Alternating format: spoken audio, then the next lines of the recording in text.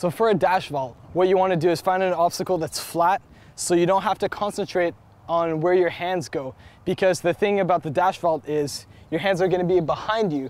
So by having a medium-sized flat obstacle, you don't have to concentrate about where to put your hands as much. So the first thing you want to do is you want to jog at the obstacle, not too fast, legs separated. So for example, I'd be going for this obstacle, I'd be jumping right about here, maybe 2-3 feet away from the obstacle where I'm jumping off of. So I want to jump off this leg and bring the other one up. By doing this, I'm going to be able to get the height to get over the obstacle.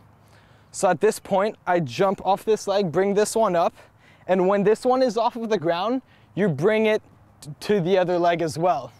So at the end of this, both your legs are going to be in front of you. So this is going to be a little scary at first because your legs are in front of you, you're thinking about clipping your feet on the obstacle, but it all comes with practice. So what you want to do after that, your legs are going to be in front of you, your hands are going to be behind you like this. And what you want to do is towards the end of the obstacle, you want to push off of your hands on the obstacle so that you can bring yourself back straight.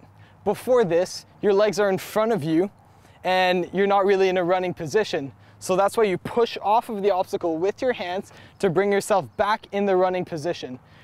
A really good thing to do at this point would be to split your legs, because then you can just keep running and you can have as much momentum as you want. Let me show you guys one right now.